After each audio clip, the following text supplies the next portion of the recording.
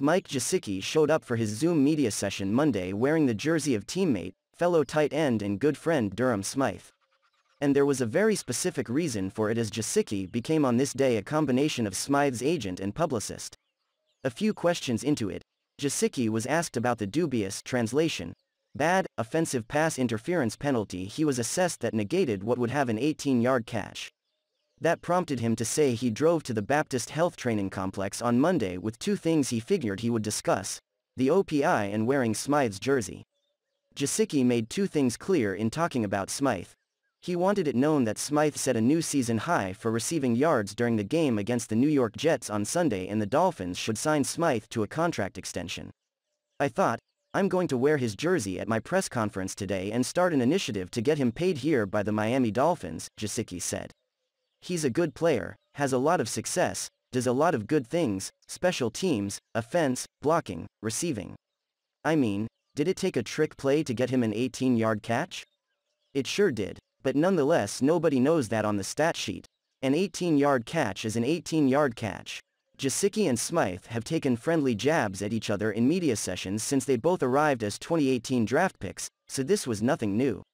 Smythe had 4 catches for 37 yards in the 24-17 victory against the Jets, giving him 20 receptions for 221 yards on the season.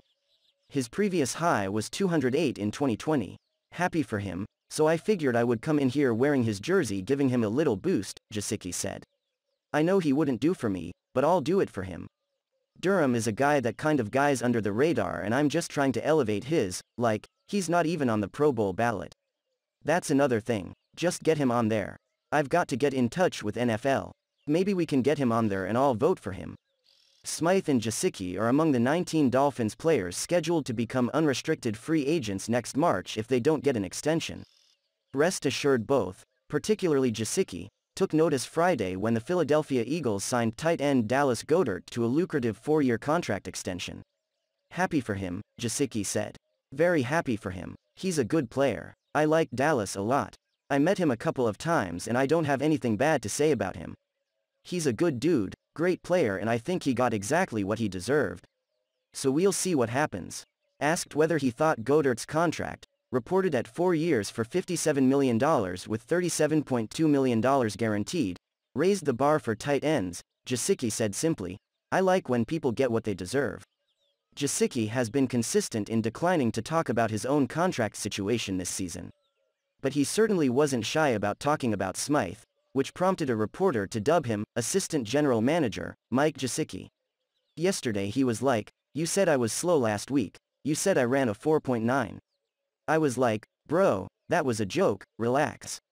So I figured today I'd come in here and give him all the praise and start his campaign to be a Miami Dolphin next year and moving forward. So Chris Greer, if you're listening, this is my campaign for Durham." Tua Tagovailoa puts together another good performance. Tua Tagovailoa had another good game on Sunday against the New York Jets, but will it be enough to silence some of his doubters or just give them more fuel? The Miami Dolphins kept their winning streak alive with a big win over their division rival the New York Jets on Sunday. The victory at MetLife Stadium brought their winning streak to 3 in a row and helped many to shrug off the terrible 7-game losing streak that started the season. While the victory is good for a variety of reasons, one of the more important things that we got from this win was another strong performance from Tua Tagovailoa. Tua finished the day going 27 for 33 for 273 yards, 2 touchdowns and an interception. The interception was a poor ball that looked like it sailed on him in a bit, resulting in an overthrow right into the hands of a Jets defensive back.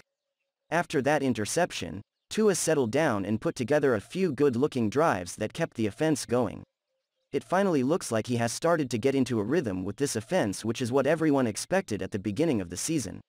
Even with an atrocious offensive line, Tua was able to do some great things with the football.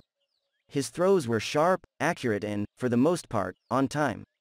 He also handled the pressure well, most notably on his touchdown pass to Mac Hollins after being forced to step up into the pocket as it collapsed around him. These are the types of plays starting quarterbacks in the NFL need to make in order to lead their franchise to victory. With all of the talk about Tua's status as the franchise quarterback for this team, he continues to improve as the Dolphins' signal caller. There is no doubt that Tua needs to clean up the interceptions, which have been a bit of an issue this season. But, Overall, I think there has been enough positive development in his game to continue to think that he is the future of this franchise. When he has played, this offense has looked considerably better than when Jacoby Brissett played. They have generated more scoring opportunities and Tua has looked like he is capable of making all of the throws he needs to make, even if he doesn't have the strongest arm out there. Overall, I think Tua has made some good strides as the starter for this team and should be the guy going into the immediate future.